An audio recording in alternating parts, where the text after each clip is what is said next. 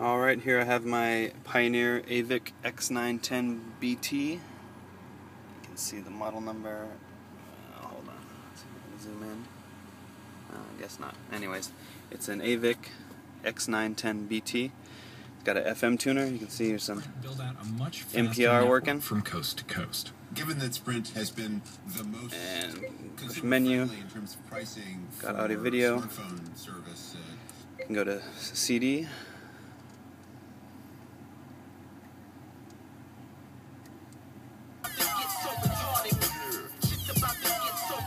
Let's see, the CD player works.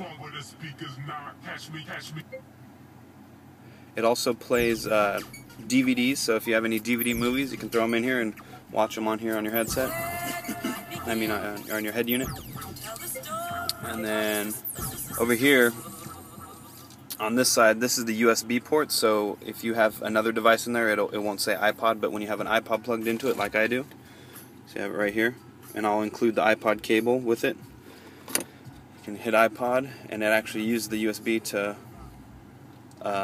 do the album art right here. I don't have any album art for this song, so let's see, menu, let's see, artists.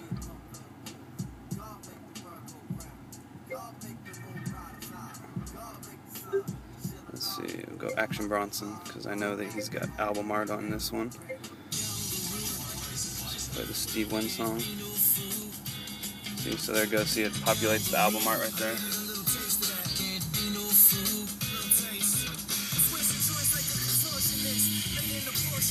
And it's got I have a subwoofer hooked up, so it's definitely capable of you hooking up your subwoofer outputs. You can hook up a backup camera too to this device. You can, it's got this familiar iPod navigation thing here, so if you want to skip songs, you just click right there, next song. Push it again, next song. Say you're listening too loud and the cops come, you need to pause it. Just hit pause right there, and it'll pause.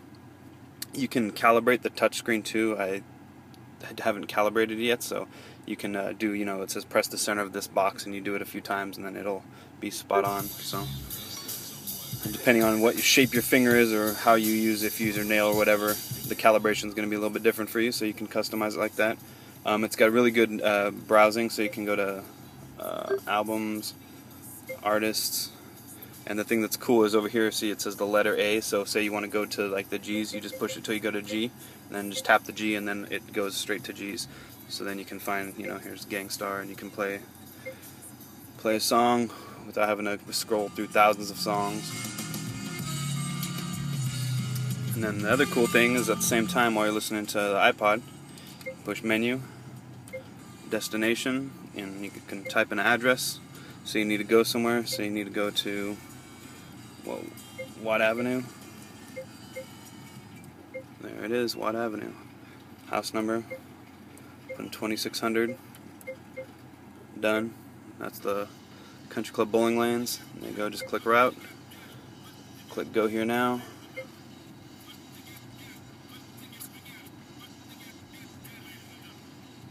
And there you go. And you can see, you'll be able to hear it. It pauses the music when it gives you directions. Oh, because we're parked, it's not going to change, but it'll mute the music partially, and then it'll give the directions. You know, like turn left here, and then it'll resume the music. So it's really seamless, and it's cool too. It tells you the song that you're playing down here. Still, you can click right there, and it'll go right back to the iPod. You click right here, and it'll go right back to the map again.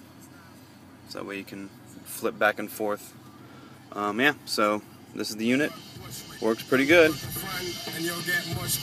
It's pretty much in new condition. The only thing that you might notice is there's a little kind of blemish up here. There's like some scratching. It's very light though. Just a couple little tiny scratches right up here. You can't really notice them, especially when the unit's turned on. It's pretty much invisible. So it's a great price for a great unit. So yeah, hate to get rid of it, but need some money. So alright, email me with any questions. Thanks. Poison free on eBay.